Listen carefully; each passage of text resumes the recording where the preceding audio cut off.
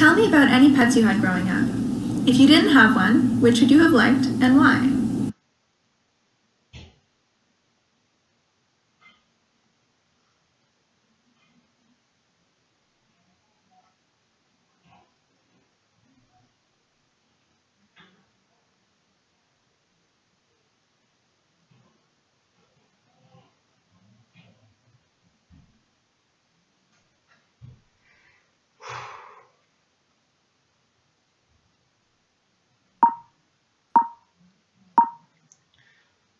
Well, I did not have any pets growing up, but if I were to have one, I would probably have a gerbil or a hamster because I'm always curious about how, on the hamster wheel, how they're able to work so hard and just run so much because I really love to run and it's just really weird just trying to see a hamster just run nowhere but just exercise just because they just feel like it. It would also be cool to learn about it because it's a small animal and you can kind of bond with it and it wouldn't be too much of a hassle or too much cleaning up in terms of the entire house, and I would just have to just clean up the cage and the gerbil itself. I have not really seen too many people with gerbils, but it would be really cool to own one because it's just something new and it's probably going to be a good experience, a good learning experience to learn about this new animal because I've always been interested about it and it's pretty cool.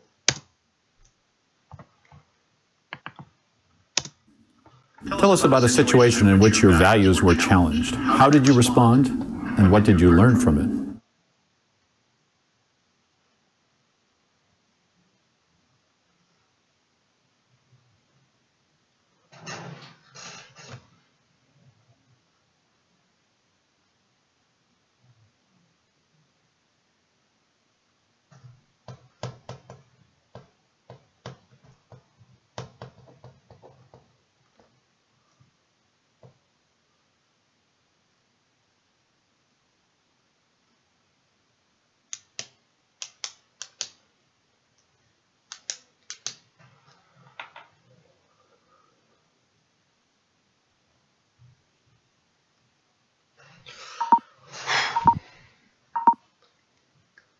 A situation when my values were challenged was a few years ago during a soccer match. Well, it was the finals of our house league, and I was facing a really scary team because there's a few big guys on our team, and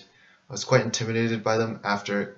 our previous match when they were pretty aggressive, and I was just not too confident to play up against them, especially when I was a striker, and I've been playing defense basically almost my whole life up until that season. I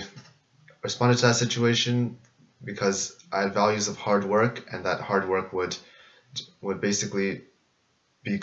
like if I work hard, then I can accomplish many things. But during that time, my values of hard work were challenged because I just wanted to sit out and not play at all, and I was even feeling a bit sick. However, with consultation with my parents, especially my dad, he helped me to be more confident and go to the game, and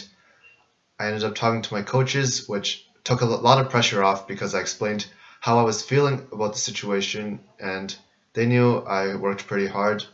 practiced almost every day in the summer, and I ended up scoring a goal and we ended up winning that match. So I learned that I just gotta do things and just be confident in what I do. Oh my days. If you had 24 hours of vacation from work and unlimited resources, how would you choose to spend that day?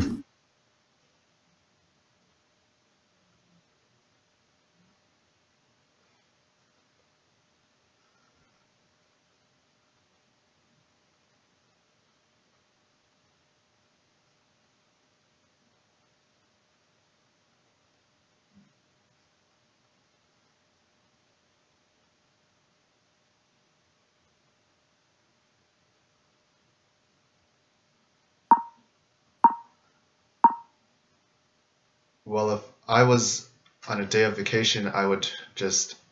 I would fly to Europe, somewhere possibly like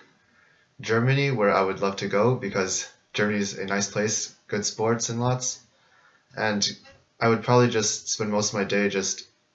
sightseeing, and especially just getting running gear and running around the area because I like to run, and running helps me explore a lot of different and cool places and get to learn the environment around just, I guess, Berlin more. And Germany has a rich history, and I've never been there before, and they also have won many World Cups, and I would want to like do cool things there and learn a lot of interesting things. And with unlimited resources, I can go to different museums, especially about the world wars, and just enjoy myself there for a day and fly back at night.